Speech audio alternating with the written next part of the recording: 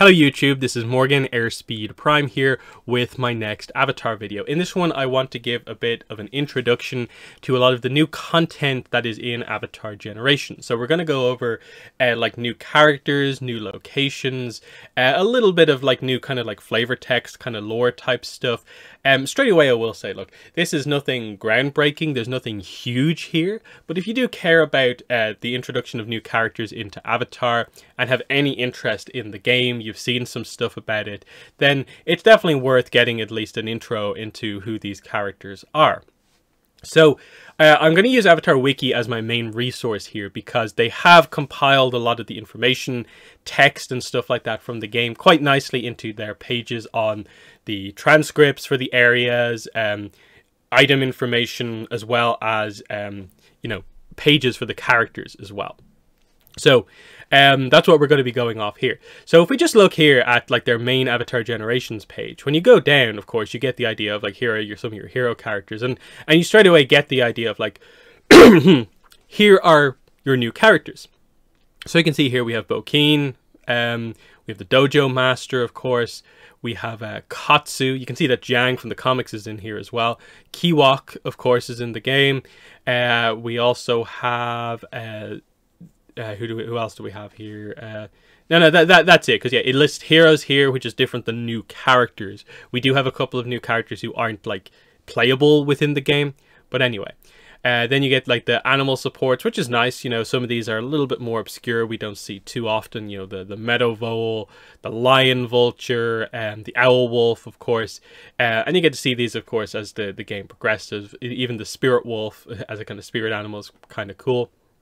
But what I just want to highlight here before we get into the characters is some of the little bits of information on the equipment to highlight that the devs here definitely know what they're doing. They know how to make the right references and stuff like that. There's nothing super new here, but the references feel nice on flavor text for like the arts and stuff like that. So, you know, the Amulet of Freedom is said to grant the wearer passage through hidden Dao Fei villages. So the whole point there is like it's just a reference to Dao Fei. But that's really nice to get, incorporating all we know about Avatar. You know, an amulet recovered from the Siwang Desert, said to have originated from Wan Shi-tong's library. Very nice. Some of them are much more like generic and stuff like that. But then, hidden Dao Fei passages is referenced on this one. An amulet fashioned during the rule of the 46th Earth King. Interesting. A book that apparently survived the destruction at the library from Zhao. Quotes from avatars across the generations. This one's quite interesting. A book that details the lineage of the rare bending ability of the Fire Nation. Now, when it says it's a book, it's not actually a book. You can't read anything more. This is all the information about the Book of Lightning, is everything that's right there on screen. Otherwise, this is an item that you probably have like 50 of in your inventory in the game if you've been playing for any length of time. But it's a nice little reference. And as you go through it, like there's so many of these little items like that that reference kind of small things like this. Feathers of a creature thought to only exist in the spirit world. Goose eel gets referenced there. Razor Reef, which is a location we'll briefly talk about, and so on. There's the maps that get referenced here, Sudden Storms, Secret Tunnel stuff for more recent stuff that we got. It's all pretty interesting here, like Secret Codes of the White Lotus. So they're making a lot of references to it that are quite good. Same with a lot of the relics. You know, you have Yang Chen's Memorial, you have Tien Hai's Hope. Referencing like comics, you have a Great Divide reference and stuff like that. It's the Wanderer's Veil, which again I'll note when we get to talking about the Dojo Master. And again, they're going to keep track of a lot of this stuff here, which is pretty nice. Similarly, they do also have transcripts for all the areas. So for instance, here is the Patola Mountain Passage, which is basically the first area in the game. They have a transcript of like the entire dialogue kind of passage throughout this whole thing. Which is quite good.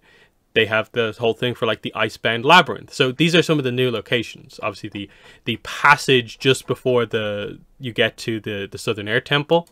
Icebound Labyrinth is your secondary Water Tribe, Southern Water Tribe location. you have Shen Guan, which they actually have a proper page for. It's a fortress that is like the furthest location you can get to in the game, pretty much. And then there's also Razor Reef, which is a smaller location, but there's some interesting stuff going on there, which we will get to. But I do want to start with the characters, because I think that's what everyone is sort of like here for, to know what these are about. So Xinming is one of the non-playable characters. She does not have like a unit that you can ultimately like summon in the game. She's more directly related to she's more of a support character to go along with the actual playable character from this region, which is the Dojo Master. And so that's what we're going to talk about here, is the idea that in the ATLA mountain range, in the passages just before the temple, they reveal here new information that Team Avatar came across these a hidden dojo, on an island near the Southern Air Temple, and they just have this basically kind of like encounter with this kind of the people who are part of this dojo. And so Xinming is your sort of like main character to sort of like guide you through this process. And the core story that happens here is that she reveals that basically the group that follow the Dojo Master has become a bit fractured. A lot of them have gone down very specific paths in terms of their martial arts training, based on different jings that they tend to prefer over the other. The Dojo Master has really gotten tired of how separate everyone is, and so there's this sort of like almost challenge that you have to either somehow unite and, open up the passage basically to face him.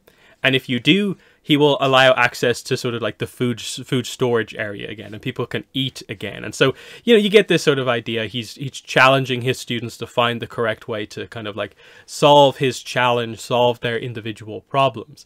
And so, yes, the group is broken down into basically there is one faction for positive Jing, one faction for neutral Jing, one faction for negative Jing. So basically attacking, defending, and then waiting, doing nothing. But the Dojo Master wants more balance, because we know that there are technically 85 Jings, and one of the very interesting things that they reveal over the course of the dialogue here, if we get to it here, is that, be careful, the Dojo Master utilizes all Jings when they fight, not just the common 3. And, a lot of the students as they go through realize, oh, we lost to Team Avatar. We should probably try and learn from the other Jings. Now, they never reveal what the other Jings are, which is slightly unfortunate, of course, that they don't reveal any of them. But apparently, the Dojo Master here is a master of, theoretically, all 85. Now, what that means, who knows? But it's still interesting as a concept. But, but anyway, so what happens here is, like, from a gameplay perspective, you go over to one side of the map, you face the defense group. You defeat them, you get their piece of the puzzle. You face the offense group, and you face the mind group, or the neutral Jing group. And when you do all that, you then challenge the Dojo Master.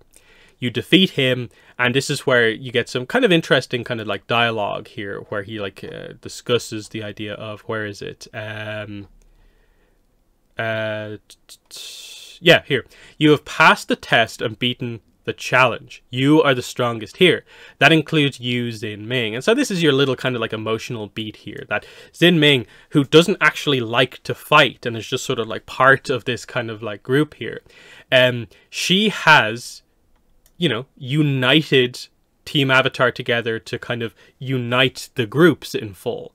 That what you've done over the course of this has helped all of the different factions to realize they need to grow in the right way. So just kind of highlighting kind of Xinming as a bit of a kind of more, emotional like leader of this kind of the dojo group here. Beyond that, like, there's not a lot to get into necessarily here. Like, if you read the Dojo Master page, Avatar Wiki have, of course, done a decent job at sort of turning relatively small amounts of facts into paragraphs of information about what actually happens. And so you get little bits of things like the idea is that, the islanders suffered Fire Nation raids, and they hired him basically, train the locals, and control what's going on here. There's a bit of setup for what's going on here. The main thing with the Dojo Master, though, is that they because they don't reveal if it's a man or a woman or anything like that. We don't know who they are at all. Now, I'm not sure if it's meant to be any sort of a significant reveal with regards to like they're a known character. I'm guessing the reveal will more end up being something along the lines of like, will everyone think it's a man but it's actually like a woman, or will it be some sort of a surprising thing where like this is actually some amazing martial artist from like the Fire Nation, and so it's actually somewhat significant that this character has come to basically fight against the Fire Nation. We don't know. But that's the whole kind of like point here. We don't know, and it's more of a mystery with this character who they are. Now, currently, this is the ongoing event in the game. So you can get the Dojo Master relatively easy if you've been playing and doing any sense of putting time into the game. And the main two things that you're getting here are, of course, the Dojo Master themselves as a unit in the game, but also the relic, the unique relic, which is the Wanderer's Veil, which is the hat that the Dojo Master wears. And them in combination with each other makes for a pretty nice little combo here. So that's cool. They're highlighting this is their kind of first big new Avatar Generations exclusive kind of character that they've written. And I'm wondering, as we go forward in the game, and I think we will. We'll go back, and I'm hoping at some point they reveal what's going on here. Because one of the interesting points in the game is if you go to your character screen, there's kind of like 3 little icons on the side that just are not active in the game currently. Now, one of them is clearly for extra costumes, which will be added at a later point. One of them clearly is some sort of a like lore or like fact file type thing that also isn't in the game currently. And I think there's like a favorites thing that also doesn't work. So I'm guessing the lore tab might get filled out. And then for this character, I'm guessing when they finally reveal who this character is, there'll be a sort of like with hat, without, or sort of like unrobed kind of character or something like that, where you see what they're like not being super heavily covered up. It's a little bit of a mystery. Is there anything too crazy going on with this character? Perhaps not. But, you know, nice enough. I think this is definitely a character who fits. And in the context of like canon, could you imagine that at some point early on in the group's adventure, on their way up the Southern Air Temple Mountains, they just had a little bit of an incident with the Dojo Master right before episode 3? You know, perhaps. And that's kind of like the slight issue here with this new stuff, is that like the reason I'm not complaining about like it being vague and not super detailed is that this is information that they are trying to fit in between episodes of the show, basically, from like a canon perspective. So I'm glad that they're not doing huge stuff that theoretically should have been referenced in the show but can't be because it's like basically retcons. So I think they're with a character like the Dojo Master and the plot here, that's a good way to do it, where there's some depth here, but you also get why it perhaps isn't super heavily brought up later on. I think this is the right way to do it, while also still having a character who can have maybe a little bit of an arc if they ever return as we go through the game, and maybe learn more about who they are.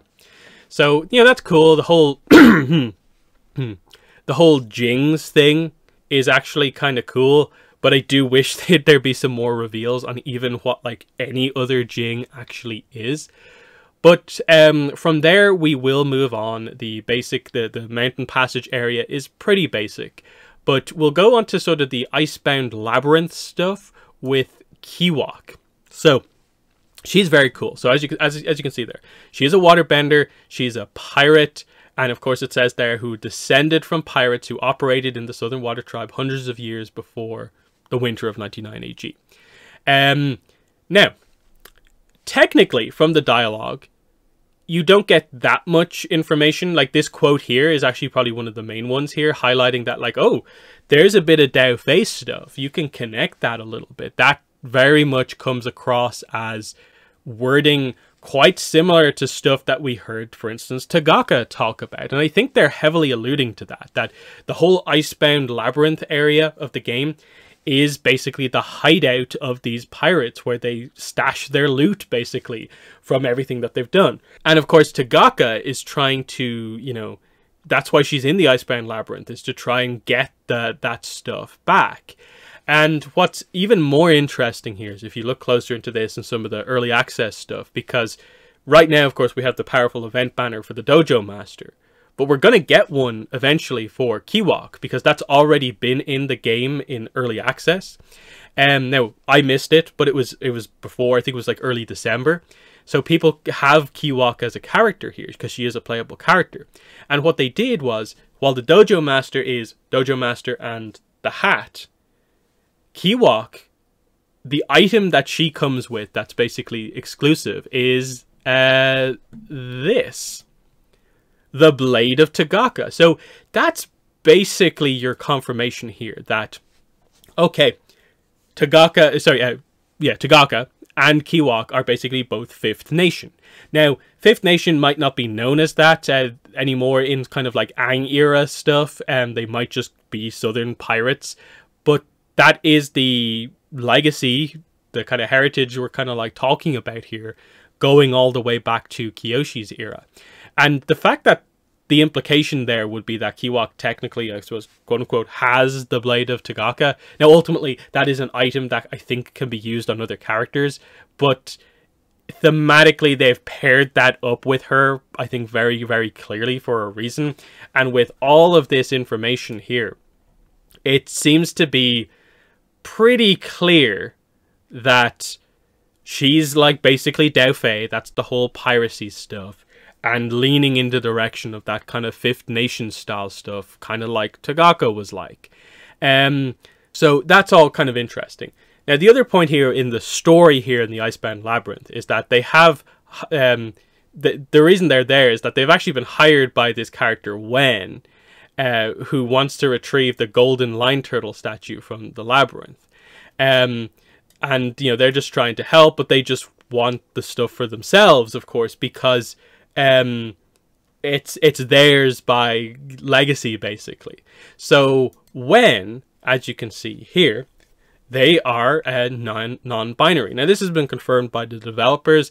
I forget if in the dialogue this is referred to, because I think what ends up happening here is that a lot of the scenes with Wen, it is a character directly talking to them, so you never get someone like referring to them while they're not in the same scene to kind of full on like confirm the kind of like pronouns that they're meant to be used, that are meant to be used here.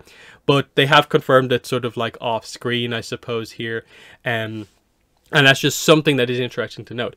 Otherwise, the character is an archaeologist that is interested in relics. And so this is a character who you really only find in the Icebound Labyrinth, and then in the next area, Razor Reef, which is all about relics.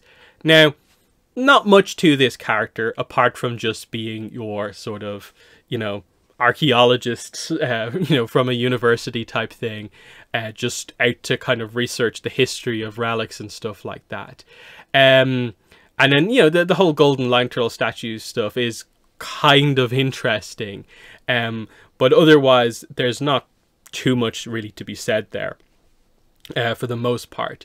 The whole thing with Razor Reef is that it's a very small area, like you don't travel around the map, it's just one icon. It's one of the longer timers in the game, and the idea is that you are there researching the ancient sort of like scrolls left behind by Master Tadao, this other mysterious character who seems to be a living character, because I think when you get to the Suki part of the dialogue, she directly almost references Tadao as if like she knows him or is aware that he full on is real, and everything about his trading methods are actually quite good. Now, from a gameplay perspective, the whole idea here is that this is the place you get the Razor set of artifacts from, which have like the kind of fancy critical kind of hit bonus type stuff going on with like a set bonus on them. Otherwise, it does seem to just be a thing where like people know Master Tadao as this legendary master who knows these secret forms of combat. And so that's why basically you have Kiwok coming here at some point. It's the next two characters we're going to introduce come here. The Kyoshi Warriors come here at a certain point as well. But that's the thing with kind of like Wen as a character, is just, you know, they're the relic character, who's like the archaeologist. So that's, you know, interesting by itself. And again, I'm assuming as we go through the game, Wen is just going to turn up anytime there's like a relics artifact focused area and doing stuff there. And we'll see if anything else of note kind of happens with this character, but that's for now kind of I think all there really is to say. Next, we'll move into some of the Shen Guan characters, and there's two of them here, and it's basically rival captains on either side of the war, and in this case, the war is the defense of Shen Guan Fortress, basically.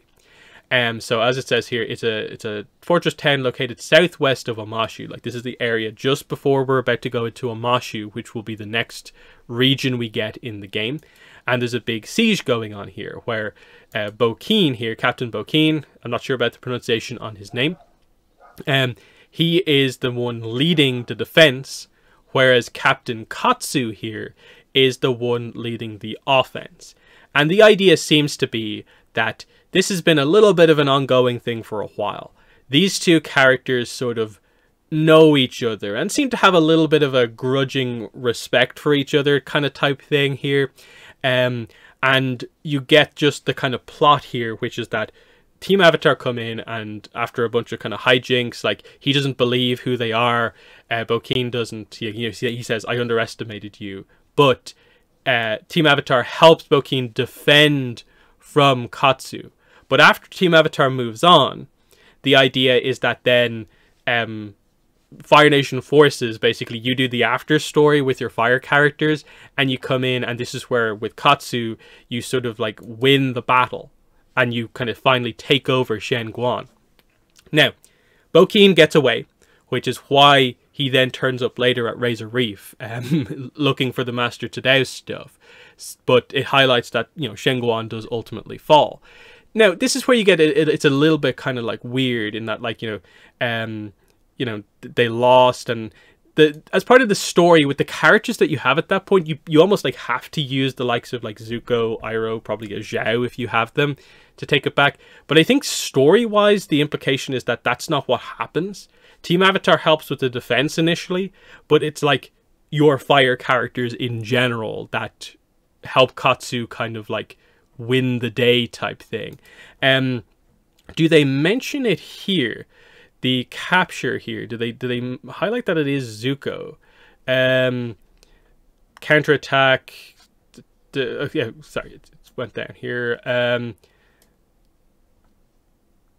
Yeah, I think it's just meant to be a thing, because they don't mention specifically Zuko or Iroh, and that's just part of like the gameplay, because you're building ultimately kind of like a fantasy team throughout the game.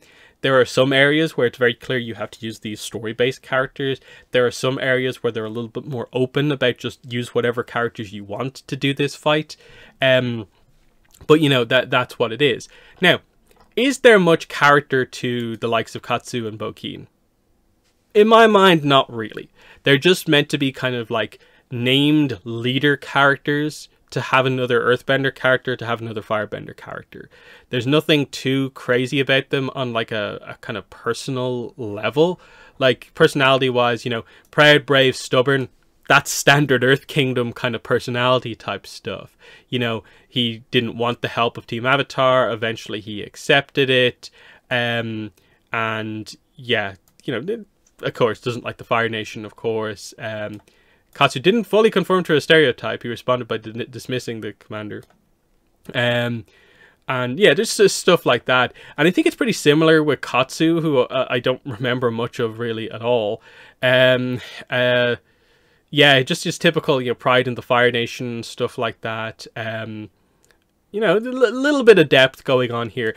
And I think this is where, like, there could be some interesting stuff as this goes on.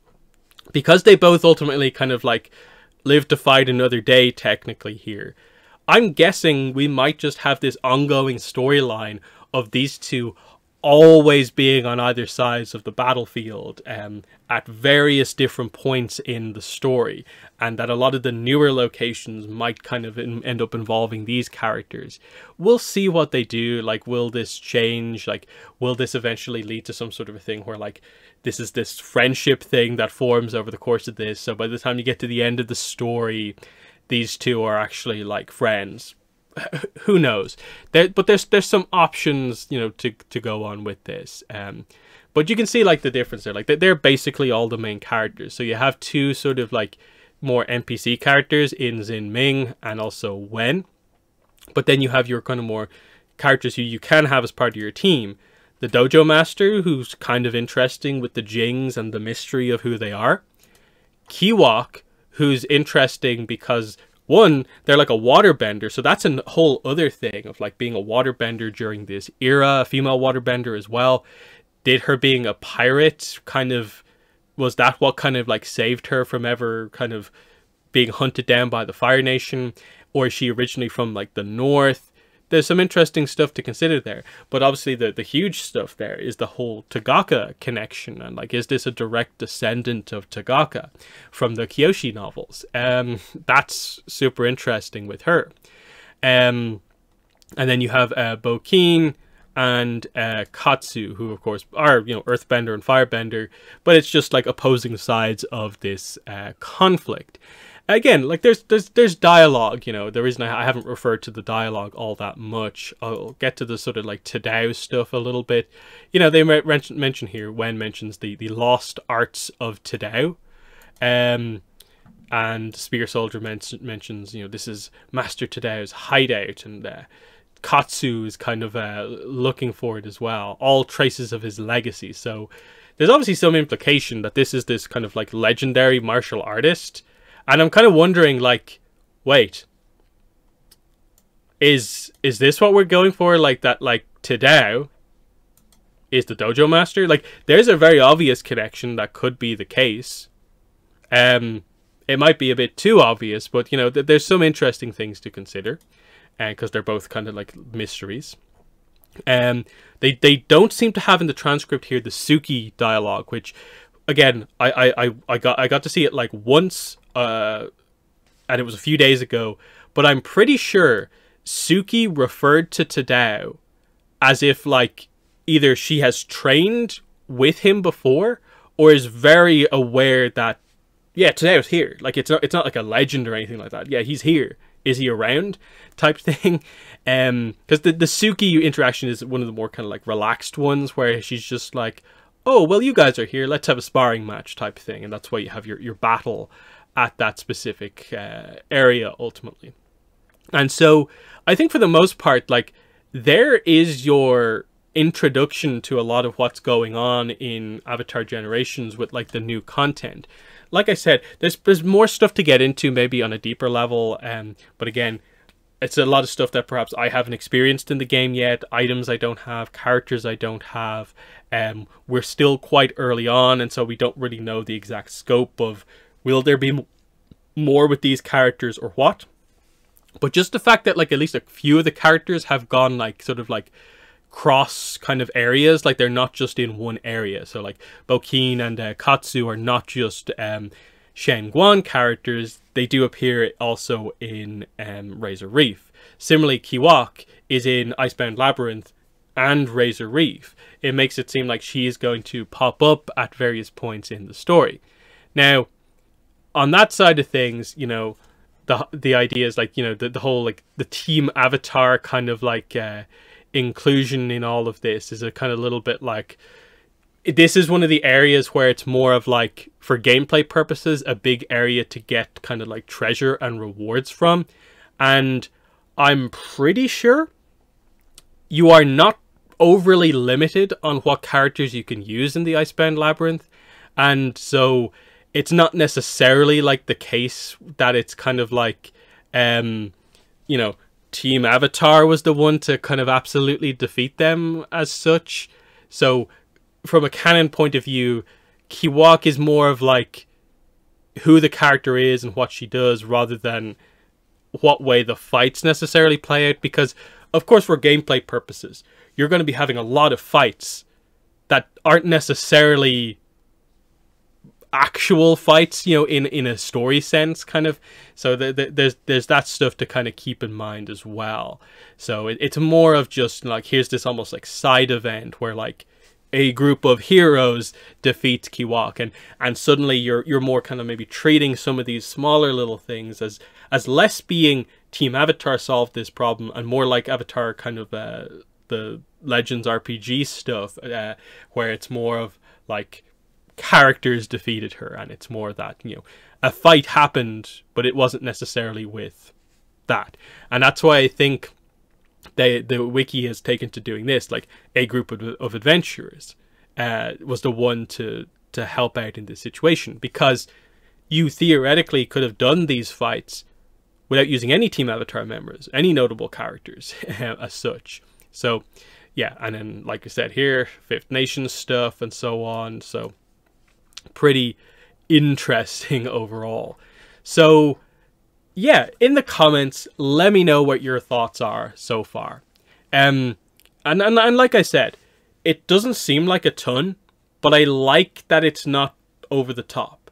Because if it's meant to be kind of slotted in, fitted in here, I like that, especially the stuff that, like, say, Team Avatar interacts with, isn't more than like it needs to be.